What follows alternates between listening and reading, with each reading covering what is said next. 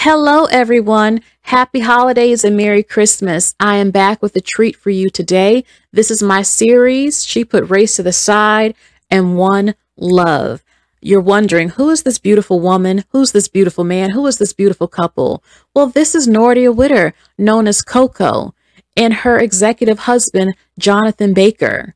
I've shown you Lessa Milan and her husband, Richard, who reside in Dubai, and you can catch them on The Real Housewives of Dubai.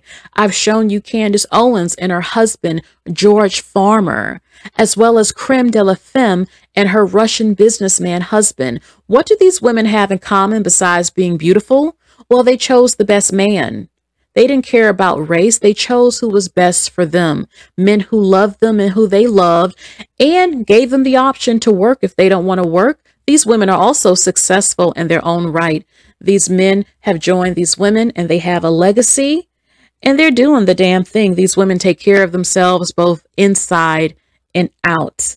Just like Lessa Milan and Creme de la Femme, she's also of Jamaican heritage. Shout out to Jamaican women. I'm also of Jamaican heritage as well. And she's from Kingston. And I didn't know that her and Lessa Milan are actually friends as well. Now, she currently resides in London with her husband, Jonathan Baker, also known as John Baker. He is a hotel connoisseur and a music executive. He's the founder of G-Jam Hotel and Studios, which is a luxury resort recording studio in Port Antonio, Jamaica, as well as G Street Records. He's been working hard, and he's successful in his own right. He started off working as a promoter and a fashion designer. Around 1978, he opened a fashion store called Exium in London, where he styled several celebrities such as Duran Duran, which was one of the biggest groups of the 1980s. Around the 1980s, he actually moved to New York City, where he started working with music promotion and joined a booking agency that worked with several nightclubs from New York City to Berlin to London, as well as the Ritz Hotel. In 1984, he returned to London and helped organize Dougie Fresh and Slick Rick's first UK tour, and he became half owner of the record label G Records. He signed many artists and promoted them. One of his big clients was Queen Latifah. 1991 through 1997, he became a senior A&R of Island Records. In 2002, he moved to Jamaica and actually became a citizen of Jamaica. Already successful again, he founded G-Jam Records Studios. Many artists have recorded there, such as India Arie, Wyclef Jean, No Doubt, Bjork, the late legendary Amy Winehouse, and Drake, just to name a few. So as you can see, he's been working hard for a long time, and it's all paid off. A fun fact, his mother is Maureen Baker. She is a British fashion designer who actually designed the wedding dress of Princess Anne, who is the daughter of the late Queen Elizabeth II. So now let's get into Nordia. And one thing I can say, his mother and Nordia had a fabulous relationship, which is something you definitely want, which is so great to see. So Nordia, this well-traveled beauty and singer and songwriter, she grew up with a musical background, not just from her parents and several other family members. She sung in the choir in high school. She attended the Edna Manley College of Visual and Performing Arts in Kingston, Jamaica. She later worked as a commercial and glamour model. I mean, she's gorgeous.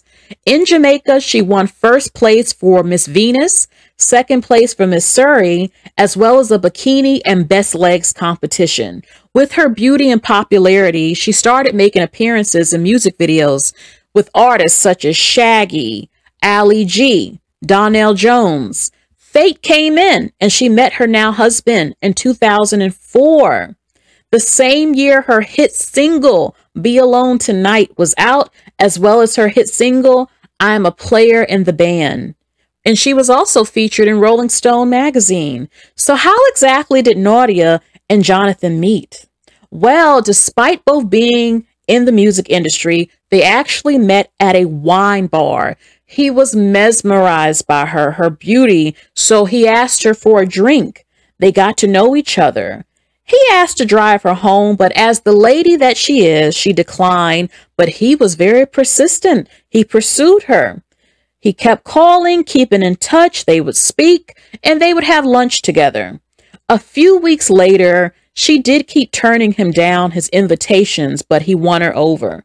They started dating, and about 2 years in, he kept asking Nordia, please move in with me, move in with me. This man was in love with her. Move in with me. She was a little hesitant, but she gave in, and the rest is history. In 2007, they welcomed their son together. In 2013, he proposed to Nordia on Valentine's Day, and she said yes. This was actually on a villa.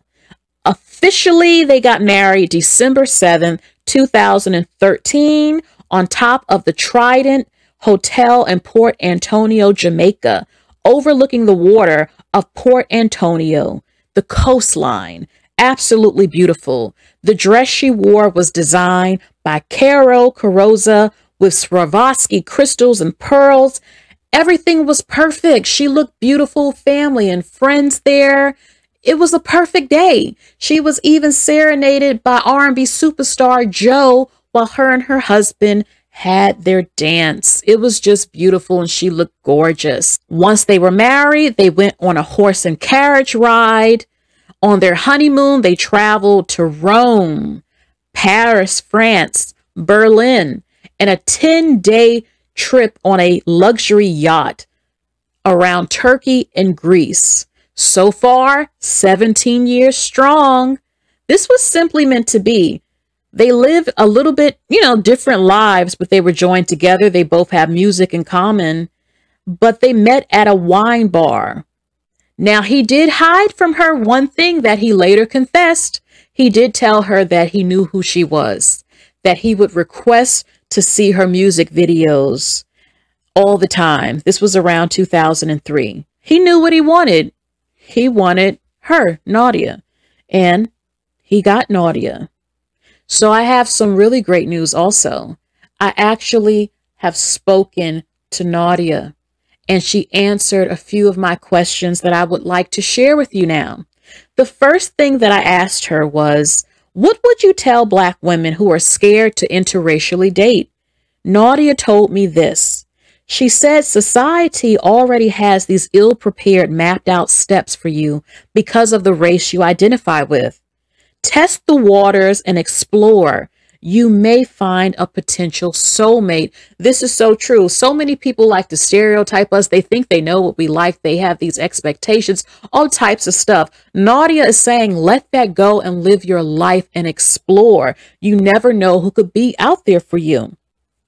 The second question that I asked her was, were you nervous to date a white man? She told me, yes, she was, because in Jamaica, people often worry what other people may think about you as Black people. Now, we know that Jamaica is diverse, but this is the world. This happens everywhere. And we know that several Black women do care sometimes, but you have to let that go. This is your life. You only get one. Date different men. Look at the women that I've shown you. Seriously. Okay. Number 3. I asked her, do you have any hobbies? She said, yes, I enjoy traveling and exploring, as you can see. And if you go on her Instagram page, you will also see this, which I will share in the comment section. I also asked her, do you have a special diet? Because she's in amazing shape. She said, no, I simply avoid junk food and soda. And lastly, I asked her, is there anything you would like to share with the ladies, Nordia? And this is what she told me. Nordia said this, and listen closely. Nordia said, if you believe in God, trust God to direct your path in life. Ask and it shall be given, and believe with your heart. She said, as a child, I dreamed of things and spoke to God. I wanted a fairy tale wedding, and I got it. And I got my white husband. I already knew in my heart would be my husband. Her prayers of what she wanted was answered, what she wanted for her life. So I'm happy for her. Roses are red. violets are blue. Nordia, Witter, we see you. We see you. I said it before and I'll say it again. Black women, this is the time for you to bloom and live a soft life. Nordia is sipping on her tea, living her best life, and probably could care less what any hater has to say. When she's not luxuriating around her home, she's riding horses, going on helicopter rides, traveling in style, having cookie and tea time, having spa moments at the house, bike riding, spending time at the beach, and most of all with her family. Nordia chose the best man who made her happy, and she makes him happy. She put being a woman first. I repeat, she put being a woman first, and her prayers were answered. May her marriage continue to be strong. And I also want to add that the stats have revealed that Black women and white men have the longest standing marriages out of any group in this country. Even though she does live in London, but I'm sure this is across the board in any country, really. But she put race to the side and she chose the best man and she won love. And they're two beautiful people, two attractive people, two successful people. And he saw a woman. He didn't care about race. He saw a beautiful woman. I'm sure he didn't give a damn if she was a singer or not. He saw a beautiful woman and he went for what he wanted. And the rest is history. So I thank you all for joining me with this series. If you would like to be featured on this series, if you know anyone, you can leave it in the comments section. I would love to show you more. Merry Christmas, everyone.